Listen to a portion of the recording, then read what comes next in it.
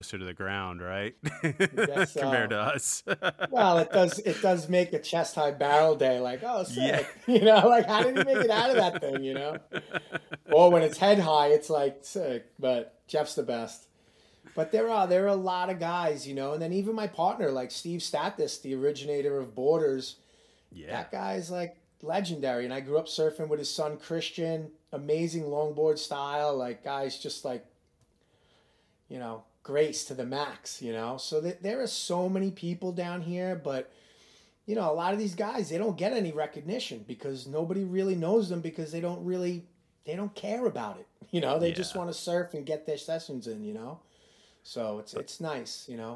but it's important for us to kind of perpetuate some of their Exactly. legend, I Exactly. think, and Exactly. talking about it like here, like for our listeners, even just to know, like there's there I feel like there's a lot of new surfers, and which is great. I'm not totally opposed to that, but I just want them to a lot of people, newer surfers, to know like there was a lot that came before. There's quite a bit of Oh history yeah. in Rockaway. And also, it wasn't always easy. I mean, like, surfing was not allowed in Rockaway for years, for decades. It Oh was like yeah. illegal We during the we fought summer. we fought for that border surf shop, man. Forget it. Steve, they were, if you really look into the history of Steve Status, they Yeah. had the Rockaway Beach Club in the 60s. They Yeah. had custom jackets made up, and that was from Thomas's movie Shadows Yeah. of the Same Sun. Exactly. Yeah. And it dawned some light on them going down to City Hall and like, protesting and fighting to get a surfing only beach. And you're talking 50, 60 years ago. Yeah. So for it to finally become into fruition in like the late 90s, like I think whenever we pulled it off, amongst other, Yeah. community people in the neighborhood that Of helped us course. along with that. But obviously it always helps to have a business attached to the whole, Of trying to get course. something into, especially dealing with the city. But yeah, man, I mean, it's, and then we pushed for the skate park too, to have a Yeah. skate park, which took even longer to get. But And that was like Tim Hill was involved, and like God yeah, rest me in and Tim, peace. the first round of after Sandy, obviously, because the first skate park, they gave us an aluminum rector set. And I mean, the features were cool and all, but the thing rusted in 6 months. I mean, it was like a tetanus park. So it was like, Tennis. yeah, I mean, it was just like, wow, like the city blew how much money on this erector set? Like, okay, let's put a bunch of steel right in front of the ocean. Like, what do you think? So, but it set the precedent to like, okay, this is the skate park area. So Yeah. like once Sandy wiped that thing out, the whole park ended up in the lobby of my building. It was crazy. But yeah, I was like, Yeah, I know crazy shit. exactly. Crazy. I mean, you can't even make this stuff up. Well, Uh, I just remember like the old boardwalk, and also just how sketchy it in parts used to be. I mean, there were parts oh where yeah. you had wild dogs who attacked people, and killed Oh people yeah. You actually. had everything, man. I mean, Needles even everywhere. in our video, in the video we released a while back, the good times, Yeah. even in a couple of the different interviews, we were shooting a lot of down of like the spots where a lot of the Brooklynites kind of claim now, which is like down in the 30s or the 50s or wherever they go. Yeah. And that place, forget it, dude. You'd had to have one of the guys man the car, if Yeah. not two, because you were definitely getting broken into, or you were getting propositioned by women with no teeth. And then there was also, like you said, the wild packs of dogs out of nowhere. Like it was gnarly, man. It was like it. No offense to California, but it made LA look like whatever. You know. It You really, I know. mean, I look at when I see now people leaving boards on their roof racks, Oh, I just dude, shake my head like you have no idea. You would bro. never ever like you couldn't even leave your car alone. No, my buddy, Scotty Keaton, right? Yeah. Scotty Keaton, he worked for Nike SB Yeah. forever. Now he's like in charge of a couple of new companies that he's working on, and at the time he was the Nike rep, and he was also repping like snowboard companies or something, and he had all the stuff in his truck in the Tahoe.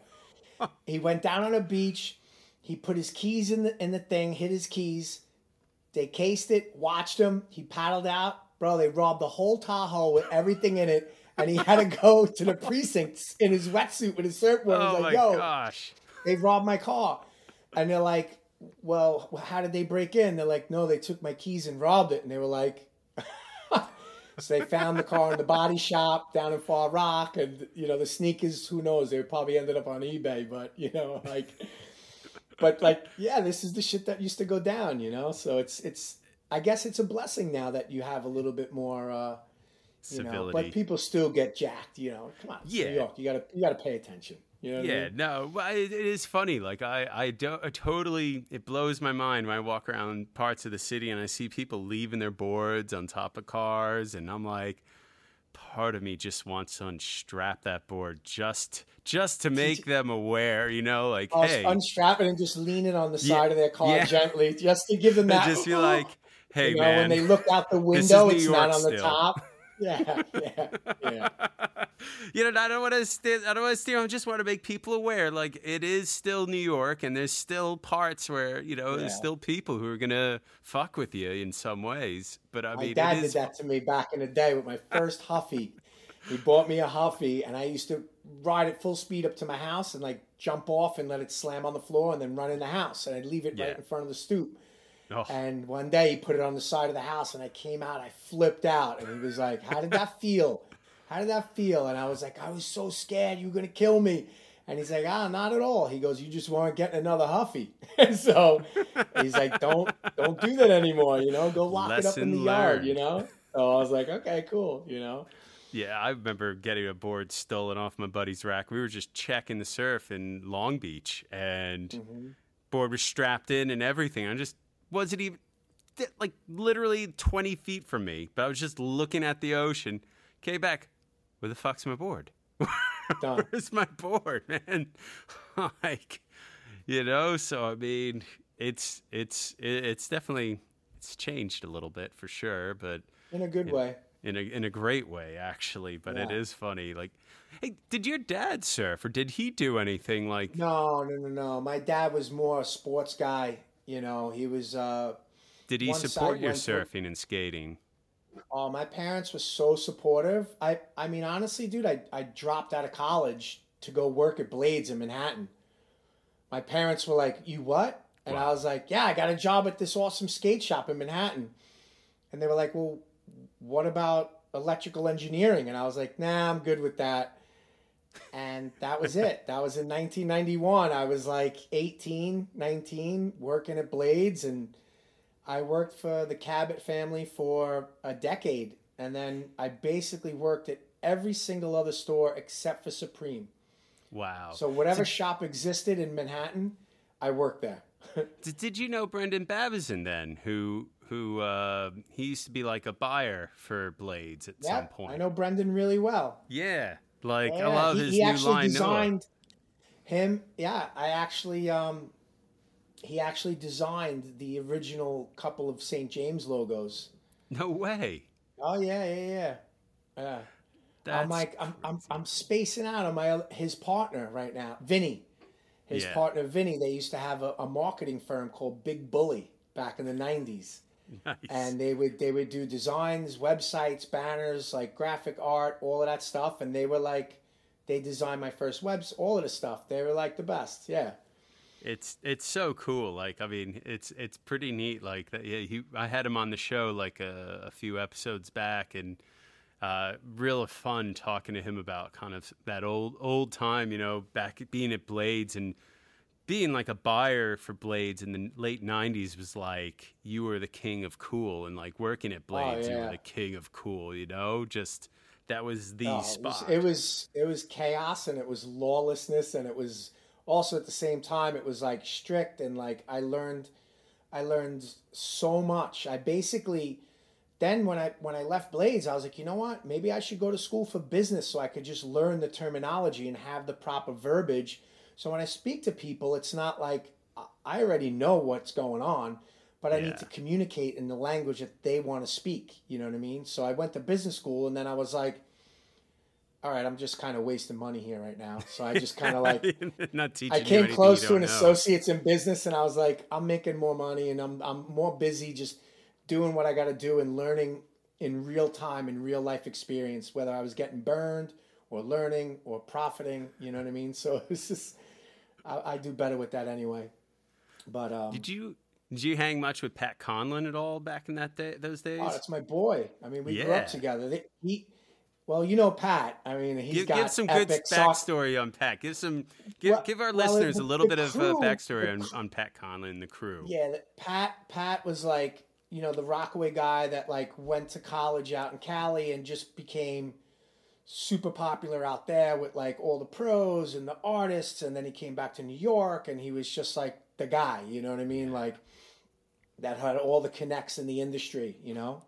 Yeah. And but he had his cynical, sarcastic humor still has not changed one drop. So it's pretty epic because him and another massive legend, Richie Allen, which I was good friends with, that passed away in 9/11 on the FDNY, which Beach 90th Street is named after him. It's called Richie Allen's Way. Pat and Richie, when the lineup was 10 people max, when it was pumping out, they would yell at me and say, "Get out of here! Go back to Howard Beach because Guidos don't surf." And I'm like, "Fuck you guys!" I'm like, "You're my best friends. Like I hang out with you guys all the time." I'm like, "What do you mean?" They're like, "Yeah, but it just sounds so good. Go back to the Bay, you Guido." And I'm like, fuck out of here. So it's just like, so he still says that shit to me. Yeah, but I will give you one funny other story about Pat. He called me out. I felt like such a tool. So I hit him up. "Yo, I'm going to go paddle out. It's good. Get out here, whatever." So sometimes Pat could be late. Let's put it that way. I surfed for like 2 hours. I'm like, where is this guy? And then it's like gnarly lightning storms coming in, and you see it like zapping down, hitting the ocean. It's getting closer and closer. I'm like, this kid's out. I'm out of here. So I start coming back in after this wave, and there he is. He's starting to paddle out. And he's like, "Yo, where you going?" I'm like, "Dude, I've been surfing for 2 hours already." I'm like, "Look at this. You kidding me? This freaking lightning's like 80 yards away." He's like, "You're worried about lightning? You got a freaking Black Sabbath tattoo on your arm. What are you talking about? Like, get back out here." I'm like, "The hell with you. The hell with you and my Ozzy Osbourne tattoo." I'm like, I'm not getting hit by lightning right now. So he'd give me shit for that. That's like typical Pat, But it feels like the breaks have definitely changed, over time. Like 90th doesn't grind like it used to, I feel like. Well, what most people don't know is like Pat's whole crew and all those boys, they used to call 90th Street the box. Yeah. Because when the sandbar was super solid and that spot was so untouched or undredged, it had this perfect square barrel that would break for, let's say, 30, 40 yards. And then you would come out of the box and then you'd have this super long 100-yard ride to do all your roundhouses and the rest of your maneuvers, It was almost like a point break, if memory. Yeah, pretty much.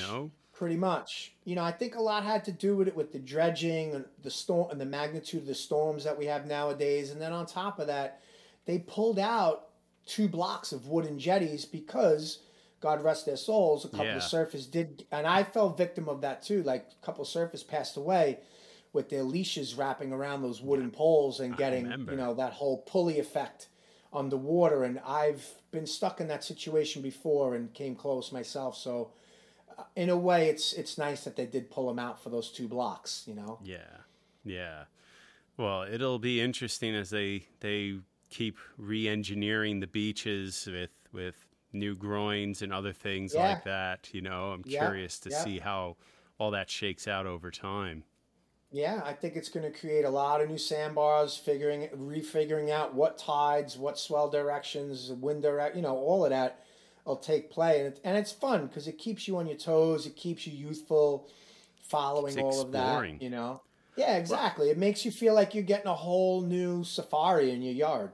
you know? Well, that's the thing. Like, I always I enjoy driving. Like, sometimes when there's Swell, I enjoy like driving around and looking and just checking out places that people don't even go to, you know, like way